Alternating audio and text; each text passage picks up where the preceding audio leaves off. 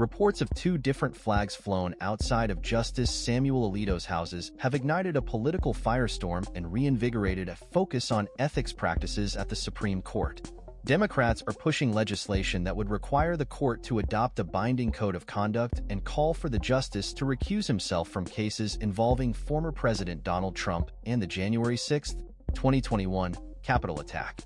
The criticism of Alito follows reports that an upside-down American flag and an "Appeal to Heaven" flag were displayed outside his homes. The controversy has drawn sharp rebuke from Democrats, with Senate Judiciary Committee Chairman Dick Durbin calling for Alito's recusal from certain cases. While Republicans have largely defended Alito, some have questioned the judgment behind displaying the flags. The Supreme Court is set to hand down decisions on several politically charged issues, including abortion and guns, in the final weeks of its term. The justices are also considering cases that could have significant implications for Trump, including matters related to the January 6th attack and his alleged actions surrounding the 2020 election. Alito's potential involvement in these cases has raised concerns about possible conflicts of interest and the need for recusal.